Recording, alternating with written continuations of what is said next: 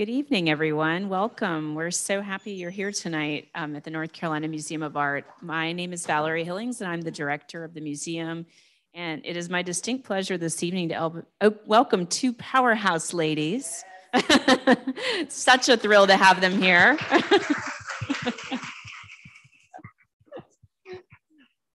I'm going to do a little bit of traditional biography, although I have a feeling everybody in this audience knows who we're about to hear from.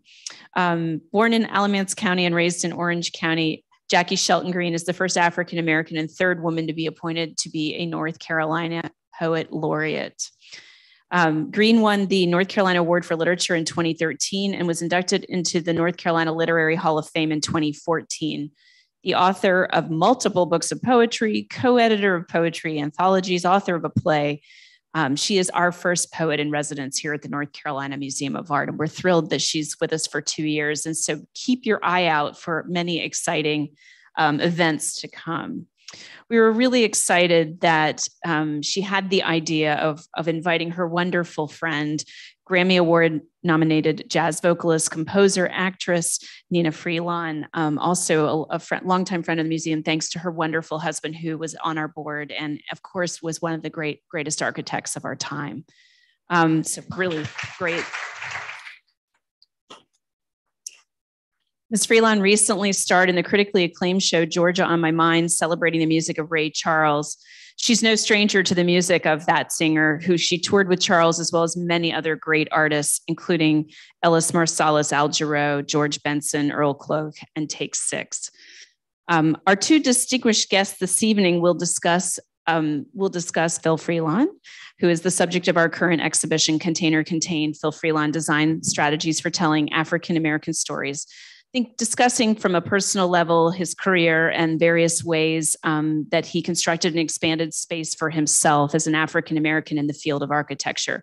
Importantly, though, they are also going to explore creativity, healing, grief, and joy through poetry and personal reflections. Please join me in welcoming Jaki Shelton Green and Nnenna Freelon.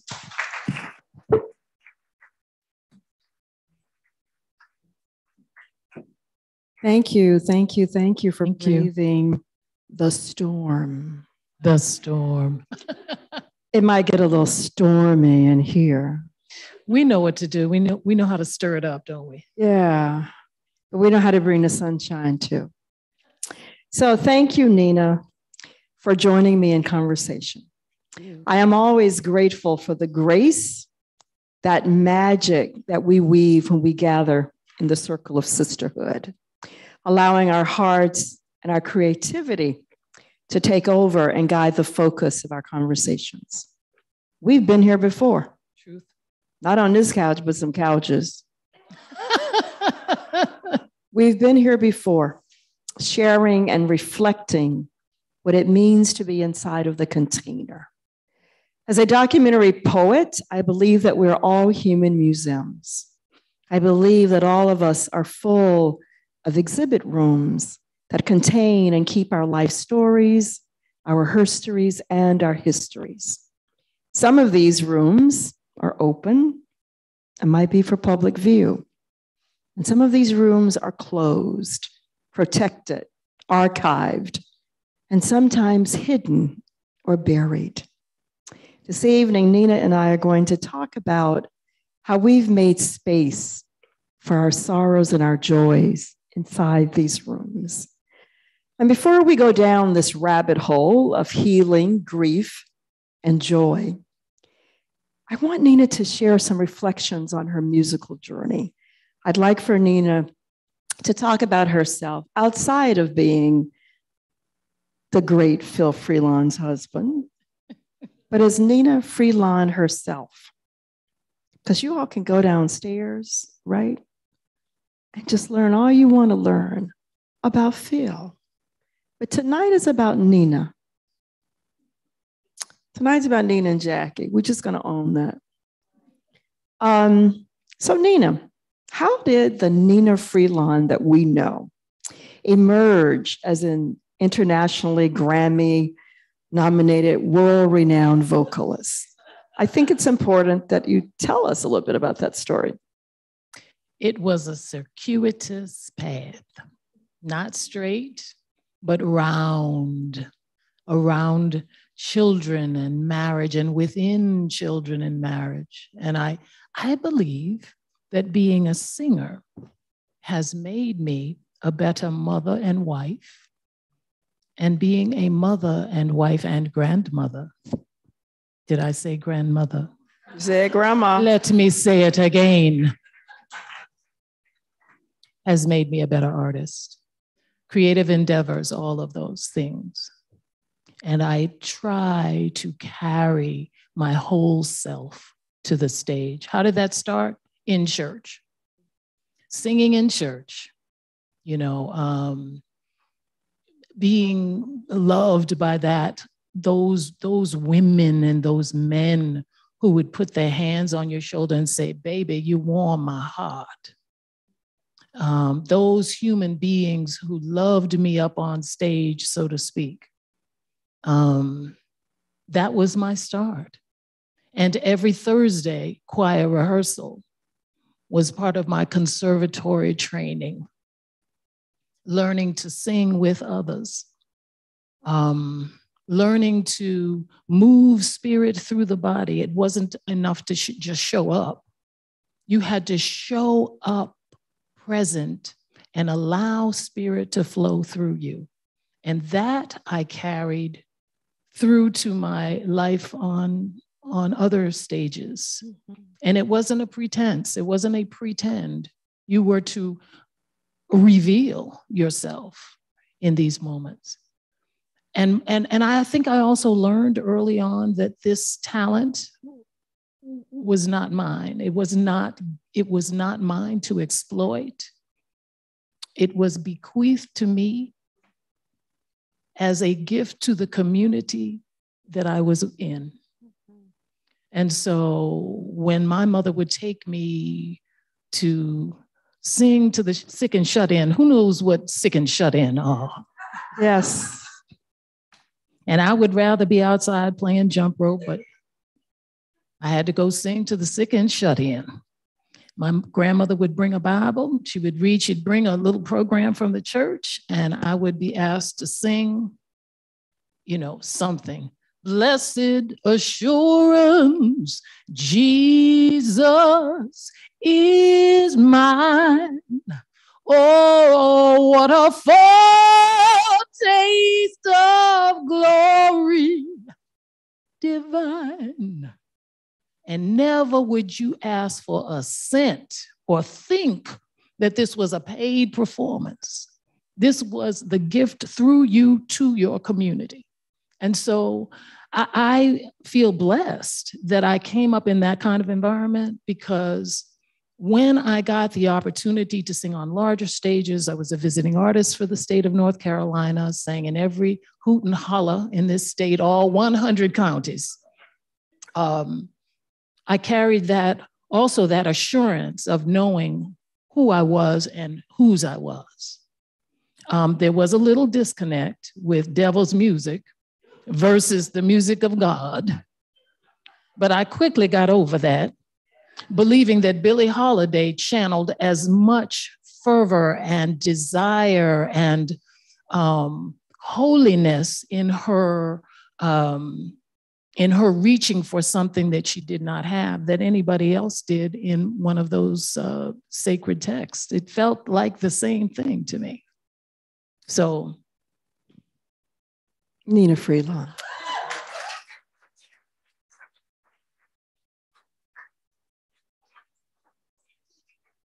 You ask her a question, and she sings. Y'all don't get too many opportunities to have this for free. But this is wonderful. And that fullness that you talk about, I remember in Lee Smith one time, she and I were sitting at some big conference, and a person that had flown in from New York to Duke was up at the mic, and they were reading his 8-page Vita. And I remember that Lee Smith turned to me and she said, but who is people? Who we belong to. So the work that we do comes from that container of belonging, that container of community. And every time that I work with you, Nnenna Freelon, I had to say your whole name, I'm always struck by your mindfulness, by your exactness, and the fullness that you bring to every project, that fullness that you just talked about.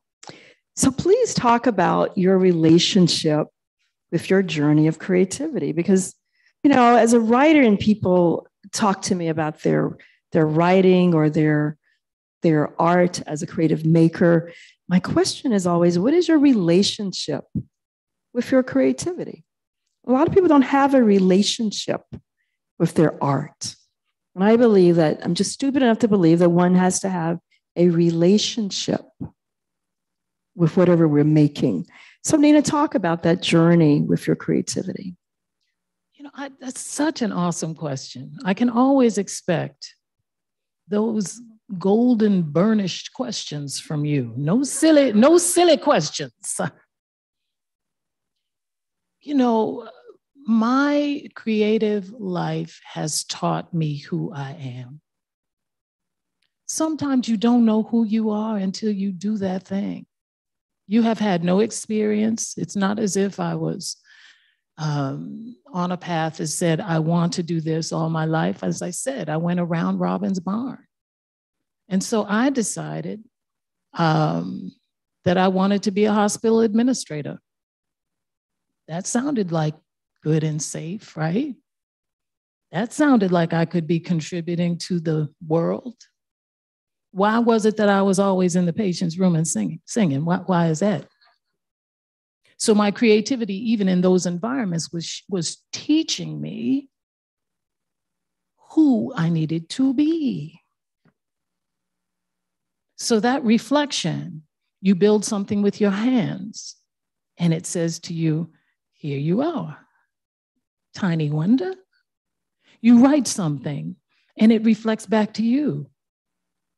Wow, was that in me all along? And the more you do this dance, the more comfortable it gets. The problem becomes when you put it in a closet and you shut it away and you give it no light or water or cookie. My creative muse needs cookies. I don't know what yours do. You know, some cookies are always good. When you feed it, it will feed you without fail. Without fail. Indeed. You know, I often, in a speech that I give often about creativity as medicine, I'm always talking about an anorexic muse. Does not serve one. You have to feed her. And this notion that the muse is over there, that one really has to get, you know, I used to believe that I had to own a mountain chalet or a beach house. I used to believe, because all of my colleagues had beach houses or mountain chalets that I ran off to work on their next novel or their new manuscript. Well, I didn't have that. And I've come to learn that the muse is not over there, that the muse is inside of us if we feed her. And I also believe that you have to train her. When folks start talking about writer's block and I can't produce any music, like train the girl. Train the muse. She serves us, we don't serve her. That relationship again. How do we have that relationship where we're always cultivating and always digging? And that brings me, Nnenna, to talking about creativity as medicine.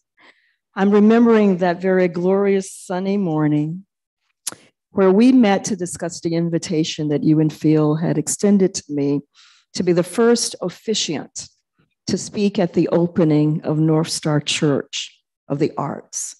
We talked a lot that morning about creativity as medicine, what it means when art calls us to be intentional as we stand shoulder to shoulder, and all of our good, our joy, and our sorrows. I know that the creation of North Star Church of the Arts was a very strategic, intentional act of love. So please talk about the creation of North Star Church of the Arts and how North Star Church of the Arts, and if folk don't know about it, you really should Google it and show up for their services. How it's a portal and also a container for so many people in our community. Thank you for asking about North Star. It's Phil's and it's our legacy project.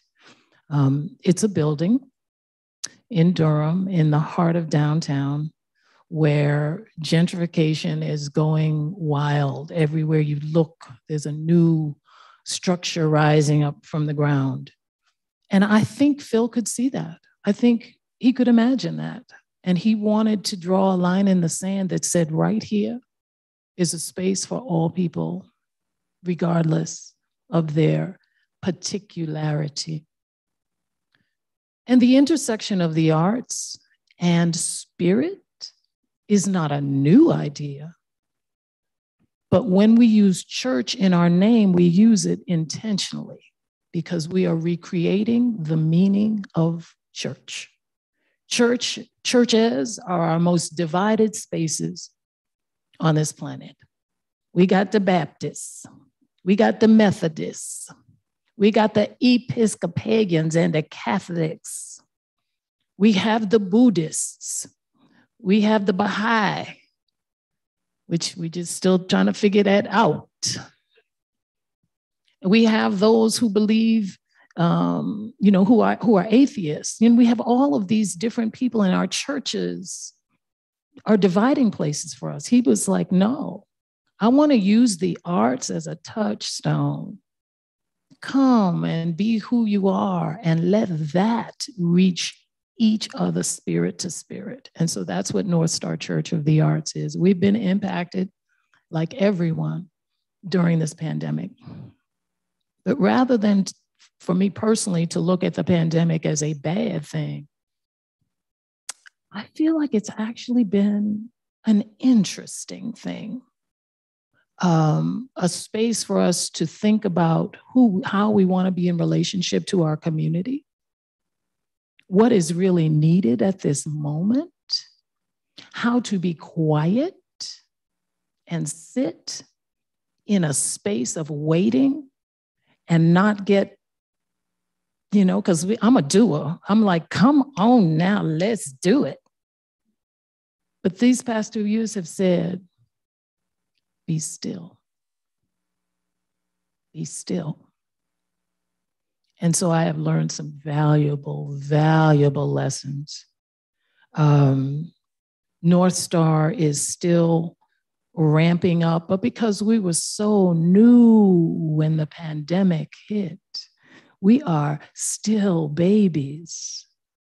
And we're just starting to toddle back out, but we don't have really hard, bad lessons to unlearn. That's good, right? We can just take that exhale, ask our community, what is it that they need now? Because it's different than it was 2 years ago. So one of the things we were just speaking about was, and I may have to invite you back for this. In fact, I will invite you back. I'll just put it in the ethers. A blessing for the artists to come, and we create ritual around what it is that's been placed in us. And you said creativity is medicine. Absolutely, it is medicine. But let us come as artists and be blessed by each other. Speak into existence your art, and have others wrap their arms around you and say, Ashe, yes, it will. Yes, yes. We need that. Because we're like this. We've been in such a heightened state of anxiety for so long. We think that's normal. We think we're supposed to be walking around with our jaws tight. Right. Well, I remember that morning after the service, how many people in the audience were weeping. It was a moment for people to exhale. There were so many invitations being spoken into that space. So many people who feel marginalized, erased, invisible, not heard, not seen inside of community showed up and found a space for themselves. So it's very humbling to feel like we're the architects of, I use the word architect, that we're the architects along with Phil, of building these bridges where people can come and all of their everything, whatever their everything is. So this takes us to, getting ready to be personal. When I allow myself to slow down and enter the wild messiness of my wounded heart, it's the place also where I learn to source some of my deepest creative inspiration. And it's also where I find my soul's uniquely coded medicine. A love letter to our hearts for us, Nnenna and Jaki. We cannot prevent the birds of sorrow from flying over our heads, but we can refuse to let them build nest in our hair. Who stops to record the whimpering of an ocean? I've seen you wrestling with the frozen tears of a moon. I know how you measure and weigh your own heartbeats with the stretching of olive branches. I've heard you scold the wind for changing her song. I listen to you scrape your crystallized tears from the roof of your mother's grave, from the hem of your sister's shroud, from my daughter's sweater. I have watched prayers crawl up your arms, dig into your heart.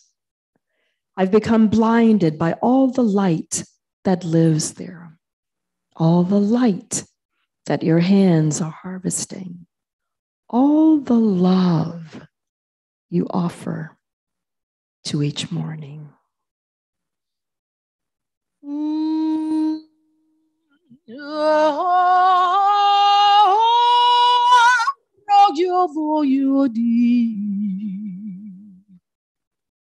Black is the color of my true love's hair. His face so soft and wondrous fair, the purest eyes and the strongest hands. I love the ground. I love the ground. I love the ground.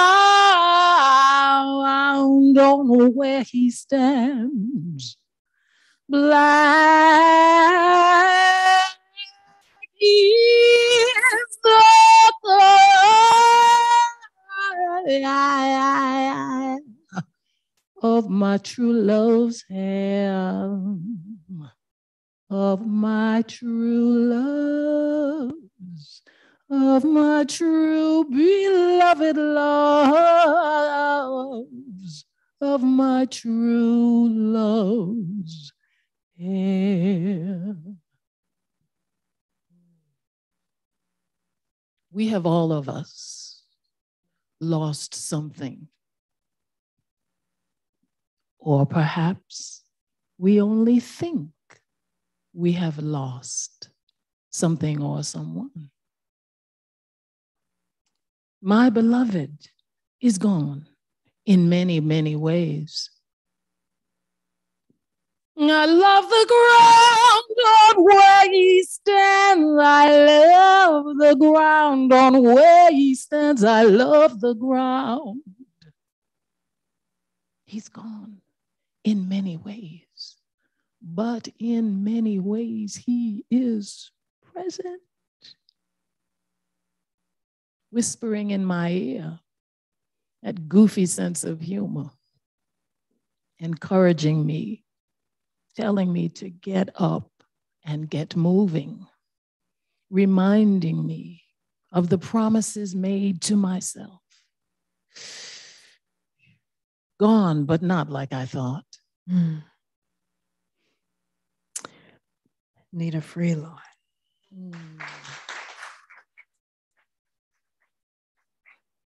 So let's talk about that medicine.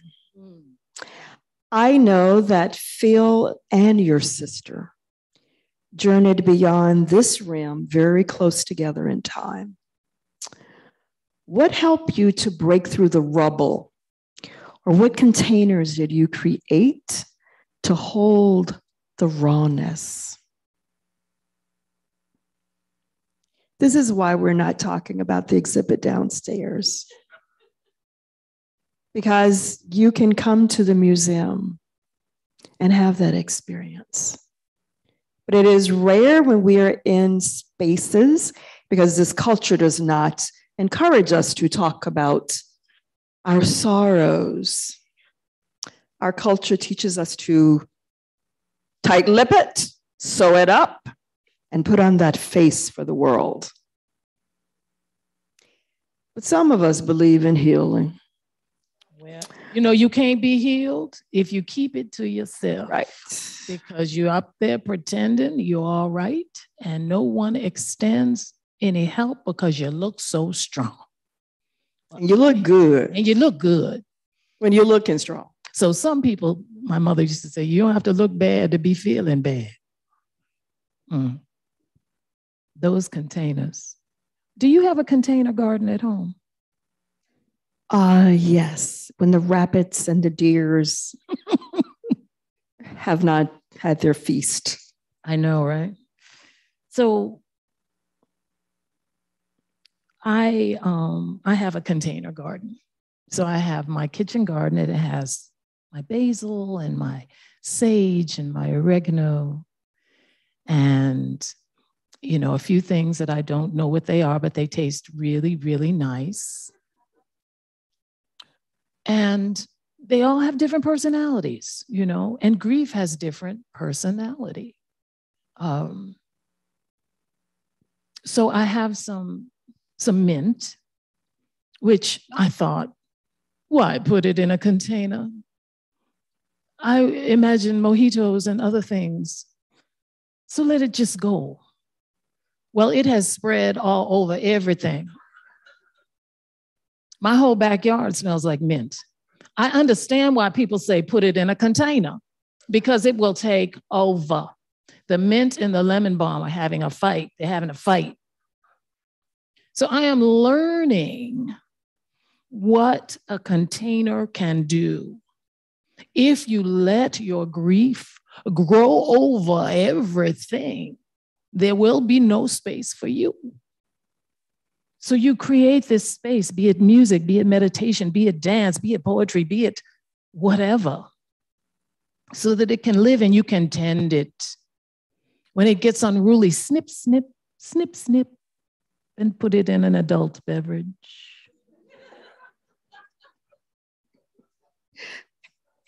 I'm just saying.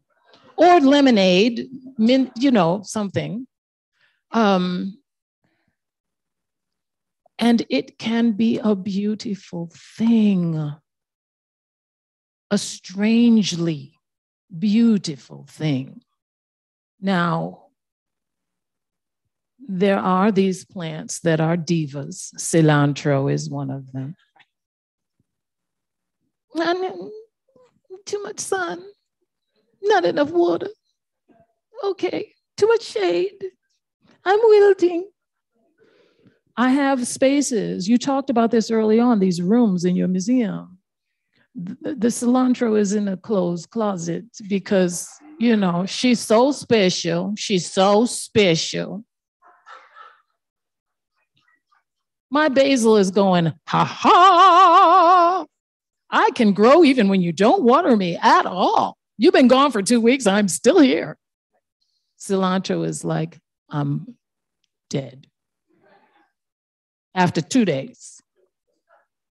There are parts of your grief journey you must attend to on a daily basis. You must go back, you must taste, you must walk, you must massage, and other areas that are growing without you watching. And when you come back, you're like, I actually feel better in this space. I actually feel like I am growing in this space. So being aware of the medicine that you are creating, and I'm a journaler, so I can look back at my journals and know that I'm getting better. Because at the very beginning of the grief journey, I was afraid of everything. I was afraid of being in the house by myself. I was afraid if I heard a door shut. I was afraid of being alone and with people, and everything scared me because the thing that wasn't supposed to happen did. Nothing felt safe. I'm better in that arena now. Am I through this thing? No, not by a long shot. Because you don't get better from grief.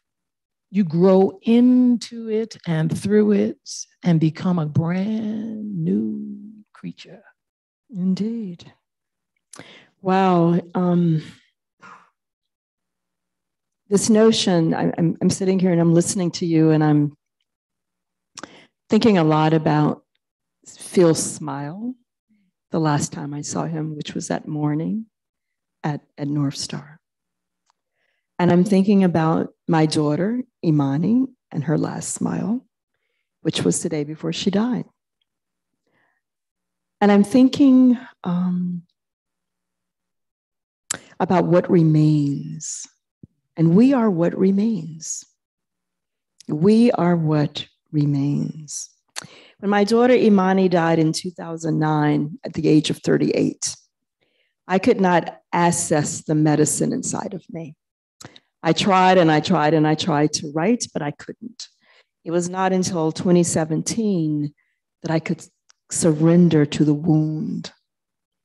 That wound kept asking me, where did I keep the medicine? The wound kept asking, where's the medicine?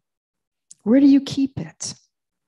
And I'm reminded that Clarissa Pinkola Estes, the author of Women Who Run with the Wolves, said that one creative act can cause a torrent to break through stone.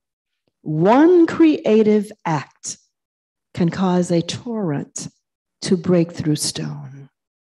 So I wrote the long poem, I Want to Undie You, as the wail that was lodged inside of my bones, that was lodged inside of my throat. That sacred rage. The poem became a roar, tearing through all the portals, declaring that I had not forgotten how to allow space for the divine feminine revolutionary that I am. The writing of I Want to Undie You, a tribute to my daughter, helped me to re-enter into my conscious awareness amidst all of this justified sacred rage. That rage reminded me that the creative muse and the medicine woman still live inside of me. I am their containers, and they are my containers for the truth-telling and for the witness. It is the torrent that broke through the stone. So Nnenna, in 2021, you broke through some storm and stone. In 2021, Nnenna Freelon delivered her first album in more than a decade, Time Traveler, which you consider the passage of time through the prism of personal loss. That album is a tribute to the memory of your husband of 40 years, Phil Freelon, who died in 2019. I'd like for you to share with all of us how you journeyed into the core of the sonic love letter and how that sonic love letter this album is the container for your grief.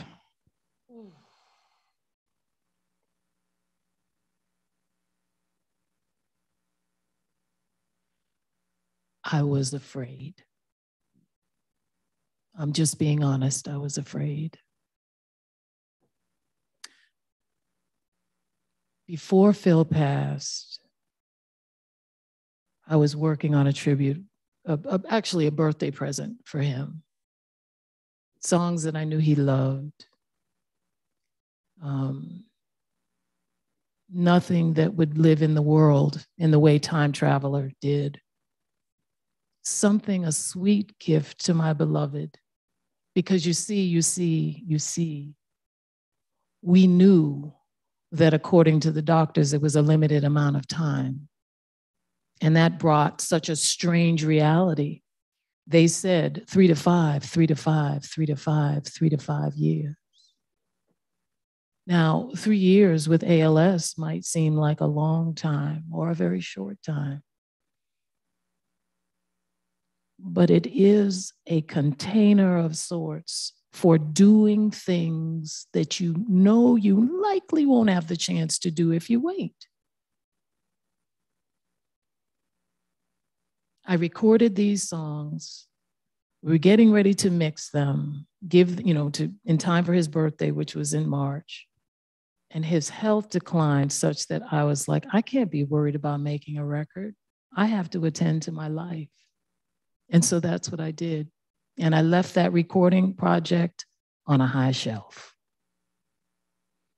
Some months after he died, well, as he was making his transition, he made me promise that I would not stop singing. One of the things that really, really made him sad was the idea that his illness would freeze me, make me into someone that I wasn't. And so he made me promise. And I'll tell you, there were days when it was very hard. I said yes, but I didn't know how I was gonna keep that promise. After he passed, some friends of mine were like, girl, you need to go back and revisit that music.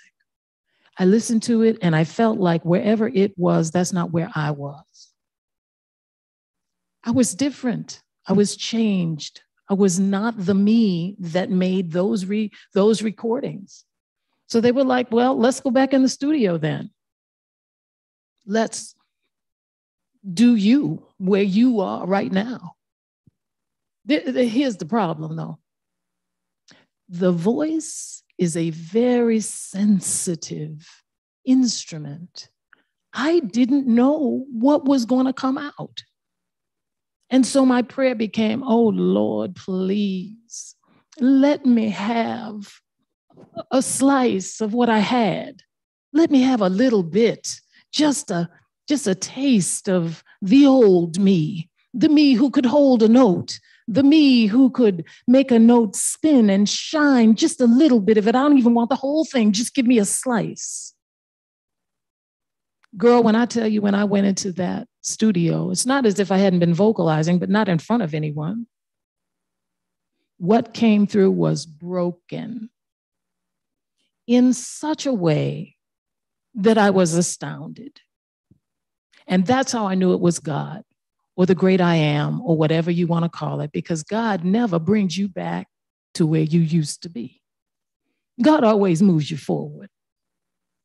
The Spirit always gives you that little extra, as they say. My grandmother used to say extra. It was like, it's not extra, it's extra. She was like, it's extra. That thing, that grace that you don't deserve, you didn't ask for, that's what came through. And that's what ended up on this record. To be acknowledged by my peers with a Grammy nomination was something I didn't, because I was not even, it wasn't even about that. But when that came through, I was like, okay, this is totally out of my hands and none of my business, apparently. But you know, it's what the world needed. We all needed a sonic love letter because we were all hurting. I remember getting your CD in the mail. and it interrupted my entire day. There was no dinner cooked. There was no manuscript reviewed. There were no deadlines met that day. It was me and Nnenna. Compassionate listening. Would you grace us with a little something? Or something? Sure. She gives a little something from the CD. Sure, something from the CD. You got a nice audience. Look at them. Yeah, they look friendly. They look friendly. Some of them look like they're enjoying it, like they might be present. They're good people. You give them a little something. Something. Some of y'all know what that means. Let's something. I'm gonna love you like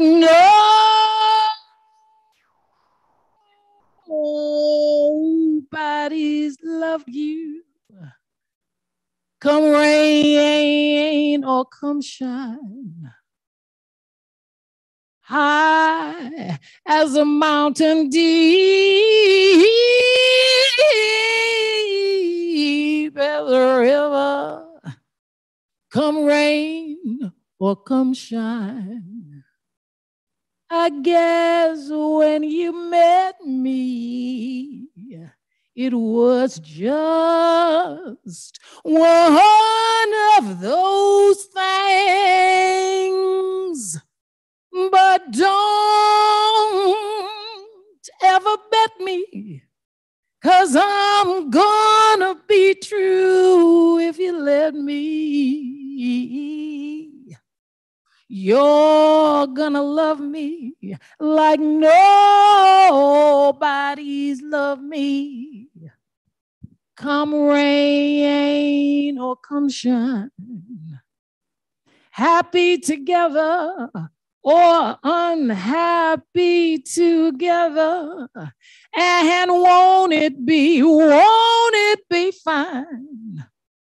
The days may be cloudy or sunny, and we're in or we're out of the money. But I'm with you always. I'm with you, rain or shine,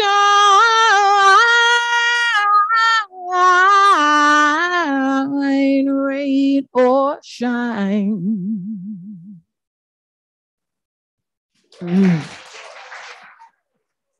Thank you. Woo! Allah sham. All of the songs on this album are hauntingly beautiful. They're sirens. And they help all of us to realize that bearing witness to these powerful truths of how purposeful creative medicine is so much bigger and broader than the narrow confines of what we know in these westernized hemispheres of our hearts and brains. Medicine, heart medicine, compassionate heart medicine. We have witnessed our own healing and the healing of others through creativity. Our songs and our poems demonstrate how these embodied lessons stay with us. And now we invite you to think about, what is your creative medicine? What is your creative medicine? And where does it live inside of your human museum? What does this medicine mean to you? Because we all have it. Where does it hurt? Where does it hurt? How do we answer the call of the wound? How do we attend to the wound? What are your personal practices of healing? All of us are creative makers, every single one of us. We are also, all of us, our ancestors' wildest dreams. They could not have thunk it. What is your relationship with your creativity? And before we open this up for questions, Nnenna and I have a little something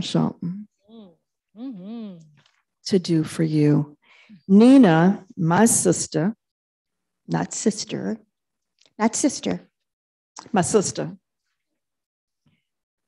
received my call when I called her and said, Nnenna, I'm doing something I've never done before. I'm going to have an album. And I said, Nnenna, I need you to sing one of my poems. And I remember she said, okay, I got Sunday. That's all you get, because I'm flying out. Like, you better make it good. And I was like, okay. No, it's perfect. I was terrified. Not terrified. I was terrified. Like, Nnenna Freelon, gonna sing your poem. No rehearsal. One take. Because that's how we do. That's how we do. And it was done. The river speaks of thirst. Oh, how I want to sit here and sing into your night. Lean deep inside the elbows of this river where blood is born. Sing a litany into this open book of your story, my story. This river shrugs its belly, births kindness for all things yet to be born. Oh, I want to sit here and sing into your night. Lean deep inside the elbows of this river where blood is born. Oh, how I want to sit here and feast from your wet palms. This river, wounded heart, holding the locked secrets of ancestral crones, kneeling, feeding the doorways of all your drowned seasons. Kneeling, feeding the doorways of all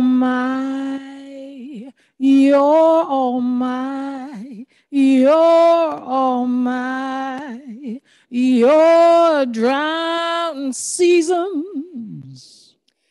Oh, how I want to be born inside this river as a lone wild burst of yellow, becoming more and more an eclipse of wind, becoming more and more an eclipse of freedom. We are all this flow. We are all this river where blood is born. Becoming more and more, becoming more and more, becoming more and more and more and more, an eclipse of the wind, becoming more, an eclipse of freedom. We are all this flow. We are all this flow. We are all this flow.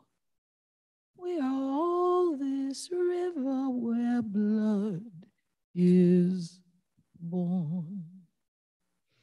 Oh, how I yearn to empty the veins of my life story into this nameless, pregnant river. Like you, like me, it also struggles to remember its own birthing, its own flow. Wide, deep story that swallows forest, that births newness inside the whisper of this story. this hungry thunder. I yearn, oh, how I yearn to empty the veins of my life story into this nameless pregnant river. Like you, like me, like you, like me, it also struggles to remember. Oh, it struggles to remember its own birthing and its own low. Oh, how I yearn to bear such freedom. Hold the bones, the stones, the skeletons of moon, sun, dust, inside mouth, womb, spirit, tomb. Conjure a dervish of primal ancient becoming. We swallow more and more of this river where blood is born. We shapeshift into the sweet shadows of this river's dance, this river's prayer, howling when it runs backwards, remembering other names, other skins, other songs it's birthed and sung.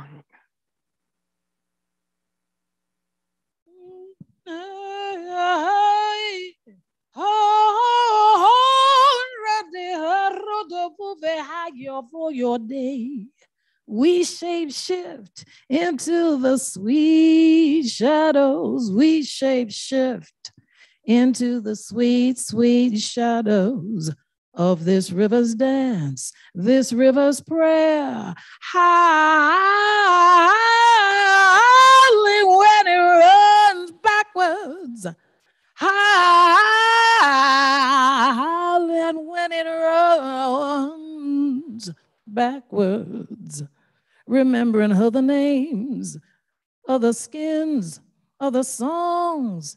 It's birthed and sung.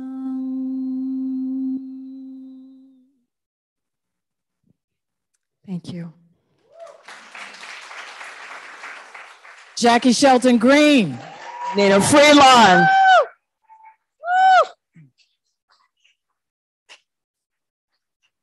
And now we invite questions, comments, dances, songs, money.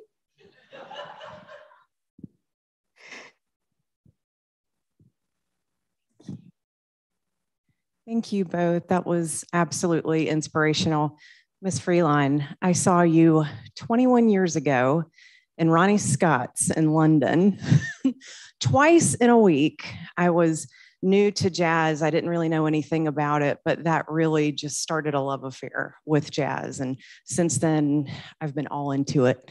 My question is, since that time, and I guess you've already addressed this somewhat, because obviously you've lived 20 years of life since then and gone through a lot of change, growth, development. I wonder, reflecting back on that young woman that I saw in Ronnie Scott's, is she all that different from who you are now, or would you consider yourself fundamentally the same? Wow, what a question.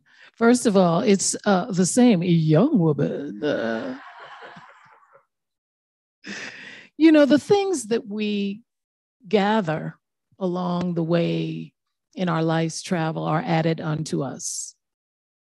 And where there are things, you never know what tomorrow brings or takes away. Hopefully there's an essential nugget that remains and continues to grow and glow in different ways. So I cannot say exactly who I am versus this woman who was at Ronnie Scott's some 20 years ago. I have compassion for her. She was worried about far too much, took herself far too seriously. And now I can say I'm much more relaxed, much more comfortable in my own skin, much more aware that I'm enough and have always been enough. I don't think I knew it then. but I know it now. Well, there is the smoke and the mirror.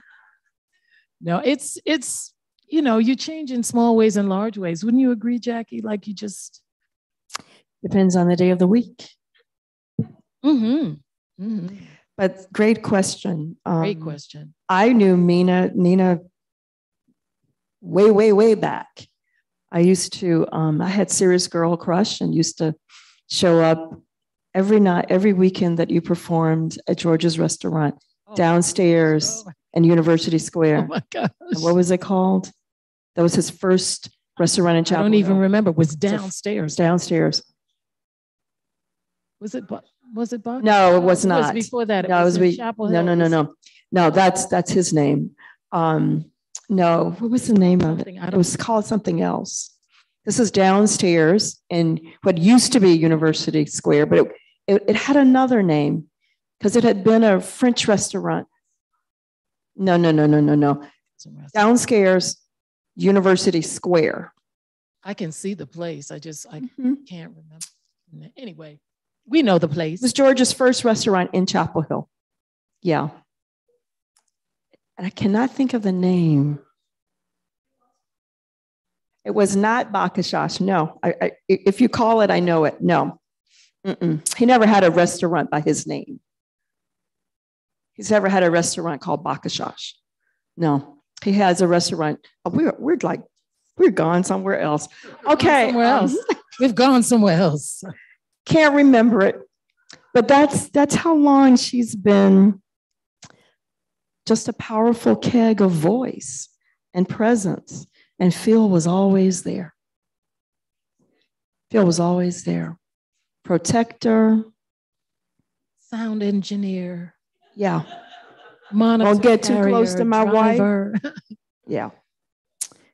Thank you for that question. Great question. Any other questions? You mighty quiet bunch. In the back.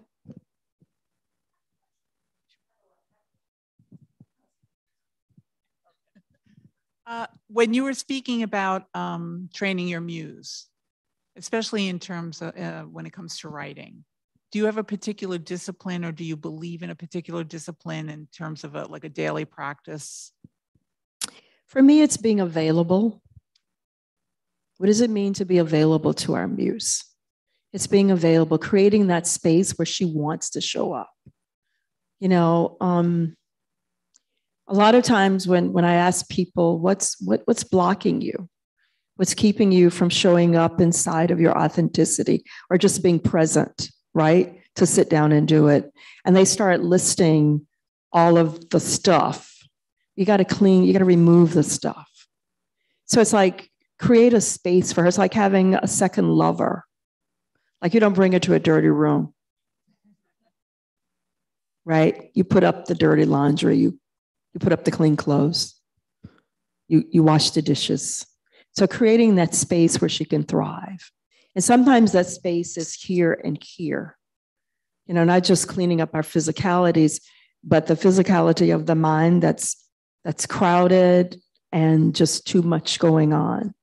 So I have to clear space and be totally comfortable with giving myself permission to being with her. You know, I used to try I did it. I wrote 7 books, doing 1,000 other different things. And now I have the opportunity to really create that space for her because I've learned how to create that space. So it's a clearing. How do we clear for any creativity?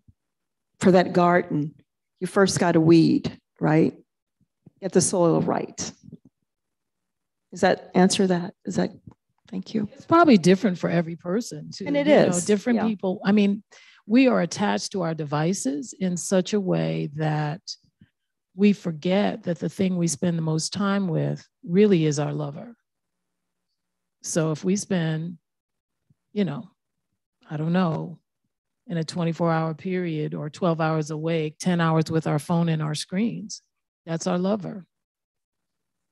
And so sometimes a no technology zone is just, and we're afraid because what if somebody calls me and I don't answer? That's a problem, right? And for me, it's asking my muse what she needs right then. And I do refer to her as a she, but asking her, because it's me, what do I need? And how am I willing to show up to address that need? So it's putting my phone on private mode, right? Or going for a walk, an intentional walk, or doing whatever is necessary. And it is it's different for everybody. But for me, it's about intentionality and mindfulness that's totally dedicated to that process. Yeah.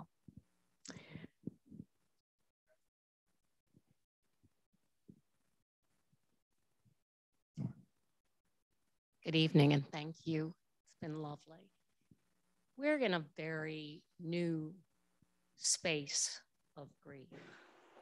And as you've talked tonight, I hear how beautifully you've come through. But take me back, help me out to that raw loss, the moment you get a phone call, you see the eyes close, whatever way it comes.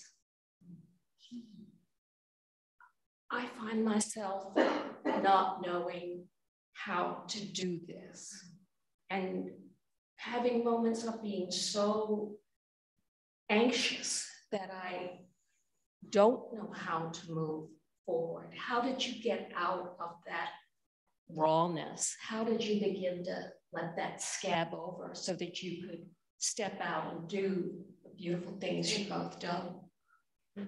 What an awesome question. And thank you for sharing that question, because it is a river. And we are all at different spaces. People will say in time, blah, blah, blah, blah, blah. You must be strong, blah, blah, blah, blah, blah. One day you'll be able to smile, blah, blah, blah, blah, blah. Be where you are. Be okay with the beginning. It's like being pregnant. At the beginning, you don't look pregnant. You look down, your belly's not big. You can't feel any fluttering, but you're throwing up all the time.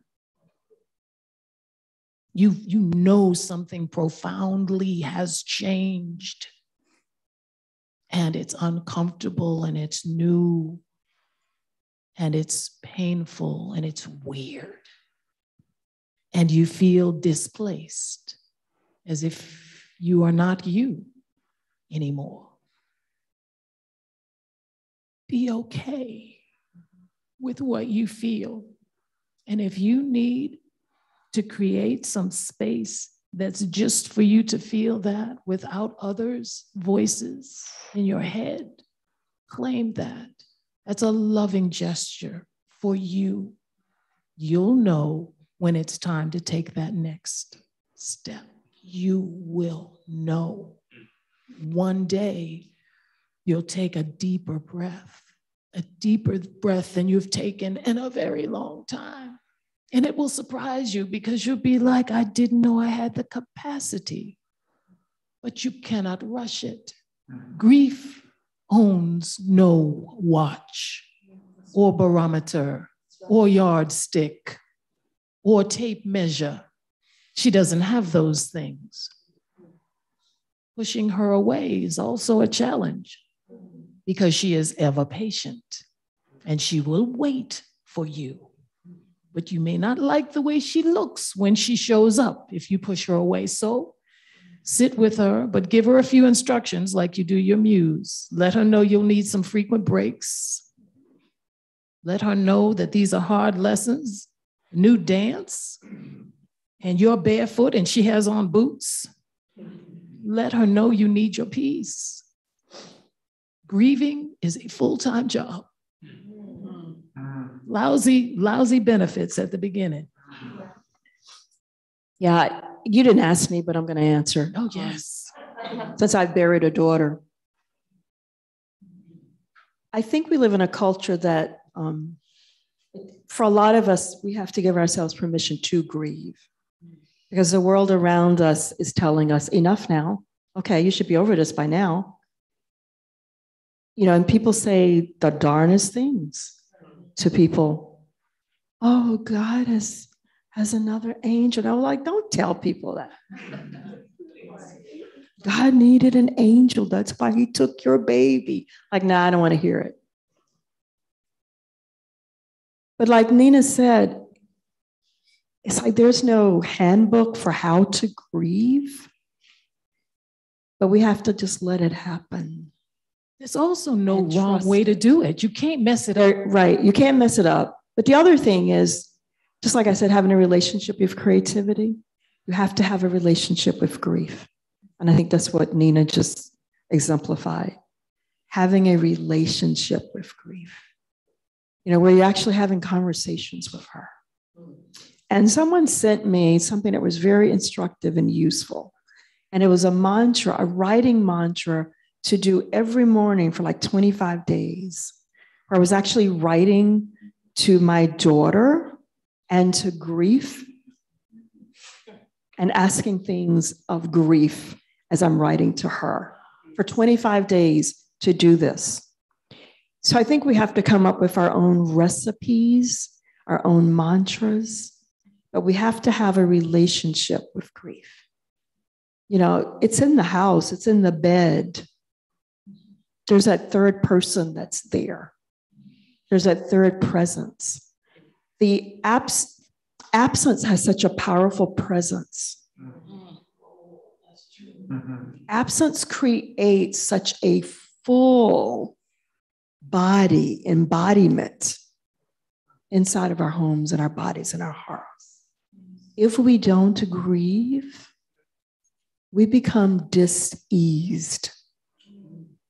Disease will find us. So true. So my hands are crippled because of grief. Cripple because of grief. So we have to be the vessel, but reminding ourselves that grief is not going to take up full residency. Like this is a residency. We can't tell it, you have 6 months. But if we remind ourselves it's a residency, like they're not moving in, like we're not building that container for them. But we are building some containers so they can do what they need to do with us, what grief needs to do. Grief has a mission. Grief has a purpose. I also think that we get confused about what grief is and is not. Whatever you are feeling is what it is. You're hungry, you're not hungry. Your stomach hurts, your heart really hurts. I thought heartache was like, some colloquial, that thing really hurts, like somebody punched me in the chest. It is a real thing. And it can have physical consequences, but this is what you have to remember. The deeper the love, the harder the grief. Some people are worth grieving. Other people, it's like, bye. But when it's somebody close to you, it's kind of supposed to hurt because they meant something and it's worth it. And if you push grief away, you also have to push away the love. And you don't want to do that. So you invite them to coexist. And even though it feels crummy and wrong and I don't want it to be like this, it's fine to say that. But you show up, you keep showing up, and you don't stop saying their name, and you don't act like it didn't happen. You keep showing up, and when it's their birthday, you make a birthday cake, and you don't eat it all by yourself. Don't do that. Don't do that. Share the birthday cake, say their name, celebrate the anniversary in whatever way you want. When people are around you and they're like talking about sports and the weather and Awkward silences. Say their name. I didn't want to make you sad. As if you're not always sad. Don't let it be the elephant in the room that everybody tiptoes around. It's different for everyone. I do have a podcast called Great Grief, and it chronicles my journey with my grief, which it's still ongoing. That's why I can't say it's done.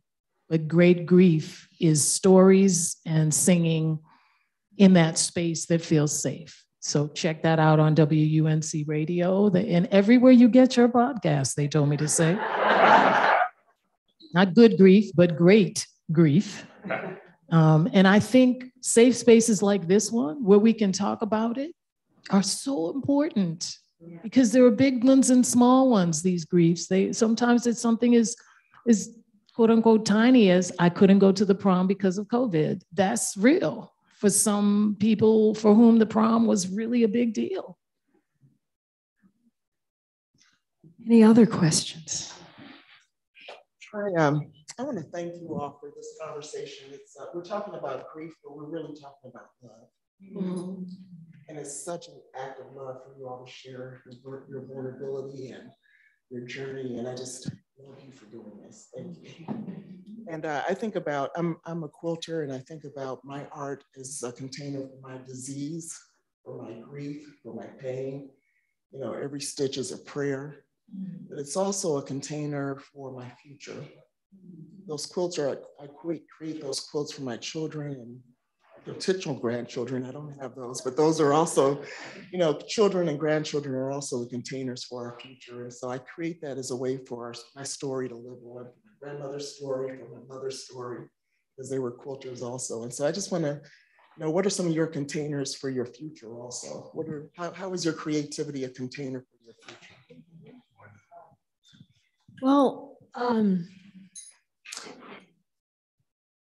research. So research is one of them for new work that I'm working on. The book that I wrote about my daughter has been choreographed. It's been staged, thinking about where else it can live in the world and how it can live in the world and how it has become a functional embodiment. It's bigger than her. So that's one of the containers, is to keep writing. So that creativity, like I have 1,000 containers for poetry, not just one, because there are different pieces that I'm working on. They're just different, you know, there's a huge historical project I'm working on. There's this other piece about what else I want to Undie You Be, future projects with Nnenna, future projects, like I've got a lot going on. All of those are containers. Being able to travel again and show up for collaborations across the ocean that was not possible, those are new containers. And my children and my grandchildren and great-grandchildren. That's why we really do the work. You know, this ain't to be cute and to, you know what I mean? All the accolades. It's really just like the ancestors did for us, prepared, passed on the torch. It's about legacy. It's about doing the work, and the work becomes a good legacy to leave behind, if that makes sense.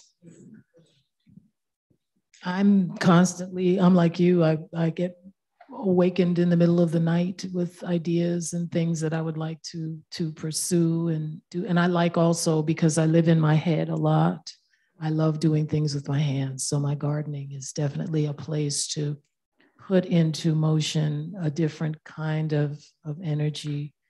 I am moving more into a writing world with my Great Grief podcast, but also just musings, just whatever comes up, and respecting it enough to put it on paper.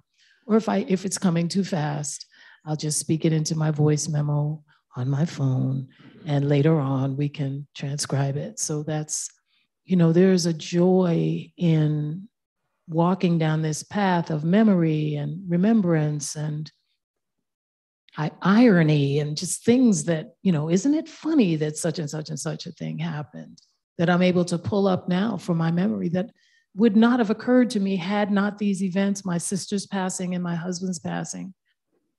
I wouldn't, time traveler wouldn't be born, great grief wouldn't have been born. So I have to acknowledge that being in this space created an opportunity for me to speak with authenticity with this broken voice and to ask questions, to be curious.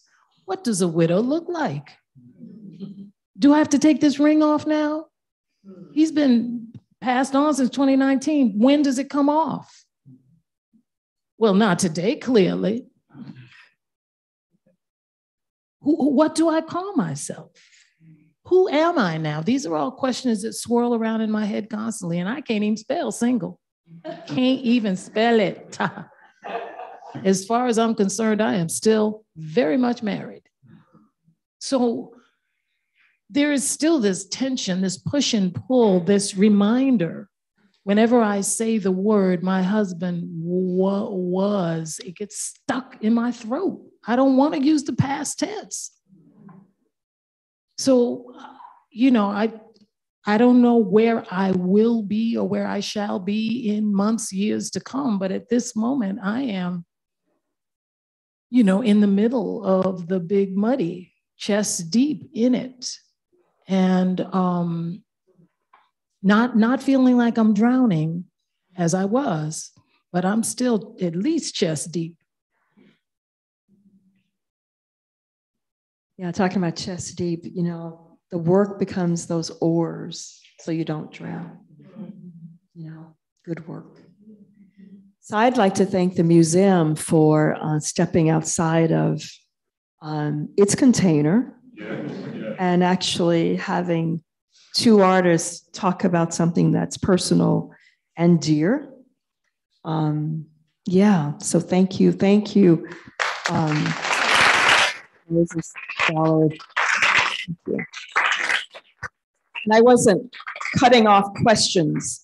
We have a little bit of time, but it's been a full evening if there are any more questions. Are there any more questions? Me? Yes, you had a question. Well, you know, you kind of answered it, but I really just want to, I can speak up. I mean, you stay on microphone. We're live streaming, so we want to make sure that you're heard. Oh, okay. I really just wanted to know how you jumped off with journaling. I want so much to journal, but I tend to avoid her. And I just want to know at what point did you just start your journaling? And how I've been journaling since high school. So, ever. You know, mostly it was about boys that I liked or thought I liked. You know, some of it is quite embarrassing. You know, some of it is like, but it was where I was. And there are times when I've experienced what you call writer's block. And not because I was trying to write past something, just because I had made a practice of writing. And if you show up, I guarantee you something, even if it's like, I don't have anything to say today. Usually it's a voice in your head that's saying you have to write something important, something profound, something grammatically correct, something witty, something important. That's not it at all.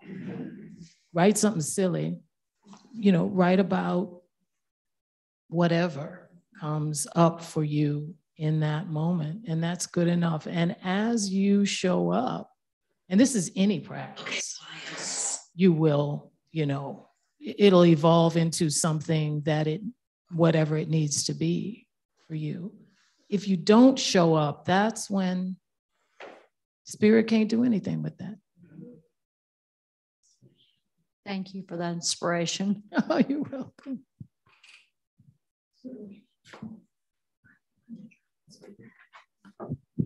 Well, we want to thank everyone for coming tonight.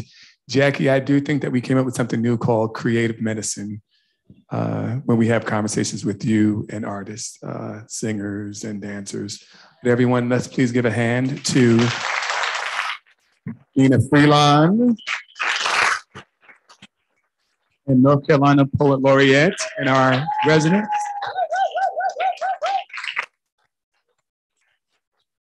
This event was live streamed, and so it is on our YouTube channel, and you can watch it tonight. Thank you all so much.